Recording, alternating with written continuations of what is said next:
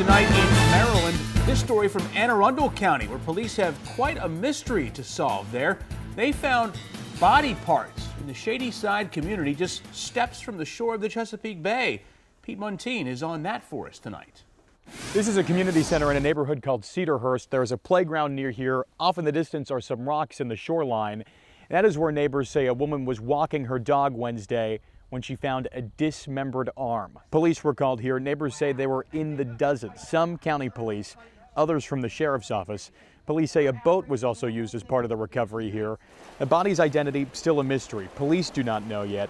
Neighbors say nobody from town is missing, but now they just want information so they can have some peace of mind. We've never had anything like this happen that I know of. I've been here 22 years. And nothing even remotely close to that. Anne Arundel County Police say they will do an autopsy to try and figure out how this person died. Also, they're trying to figure out where this body came from, if it washed ashore or if it's from someplace nearby.